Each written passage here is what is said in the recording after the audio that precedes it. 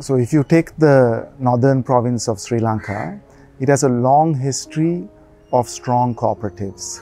Starting in the 1920s, different kinds of cooperatives were formed, drawing on the long history of education in the north. So for example, the first cooperative hospital in South and Southeast Asia was formed in the 1930s in Jaffna.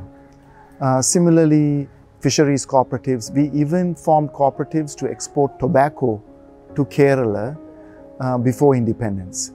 So it is this kind of development that led by the 1970s to many people being employed in cooperatives.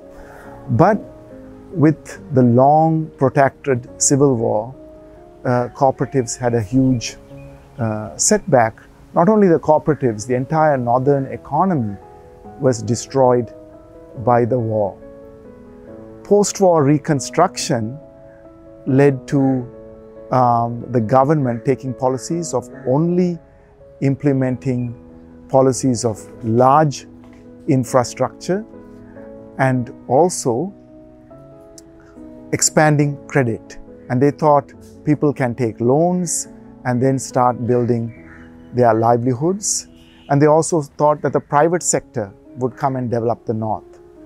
But a few years into the post-war reconstruction period, we found that all that credit only led to a huge indebtedness crisis. And there was very little private sector initiatives and livelihoods were in disarray.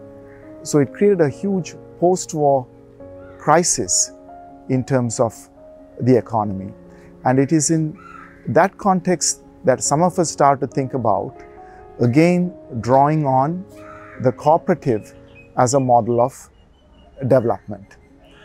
In that way, some cooperatives were starting to do well after the war, but many of them were not even able to restart.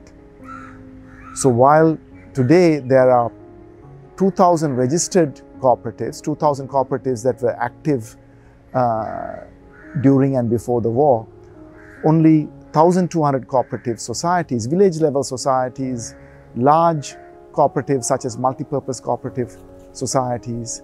Every village has a fisheries cooperative.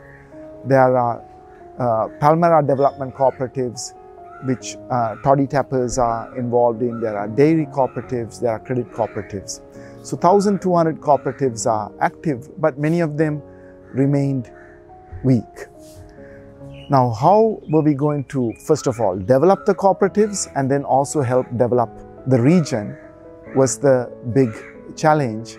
And that led to the idea that maybe there was a need for a cooperative development bank as a federation.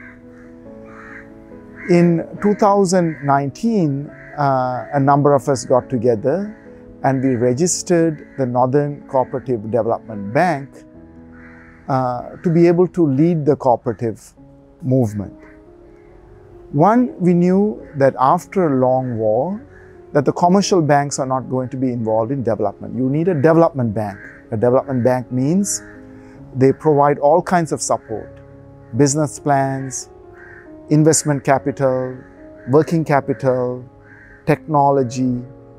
All that has to be provided after a war to develop an economy, and the same with cooperatives. We also felt that cooperatives can do well, but when there's a crisis, when there is a shock, when there is a drought, or the kind of COVID crisis, or what we are seeing now with the economic crisis, cooperatives can find it very hard to survive. So we also need cooperative federations that can support cooperatives during that kind of a crisis. So the Northern Cooperative Development Bank is the federation of the 1,200 active cooperative societies in the north. And we have to try to help these cooperatives survive and grow. Within the Northern Cooperative Development Bank, which is a development bank, but also the Federation of Cooperatives, we are fully owned by these cooperative societies in the north, we have 4 important divisions, which is all that we needed after the war. We have a development banking division, which provides working capital and investment capital, and more importantly, business plans so that cooperatives can move forward with plans to ensure that they reach profitability. We have a division for technology, because after the war, there's a huge lag in technology. We don't have enough technological know-how in the north. There aren't enough engineers, there aren't enough technicians, machine operators. So we have to help build up that technology skill. So we have a technology division. We also have to do research, because the economy has changed. There are new challenges that are coming up. So that has been another challenge that we have taken up as NCDB, to do the research and to find new ways of developing cooperatives. Finally, even if there is production, even if there is technology, if we can't market what is produced, it doesn't reach the customers. So we have also come up with a marketing division to market the needs of the producers, the small producers in the north, who can bring it to the cooperatives. And we have 500 cooperative shops in the northern province. So that itself is a market. So what one cooperative produces, we try to connect it to the market.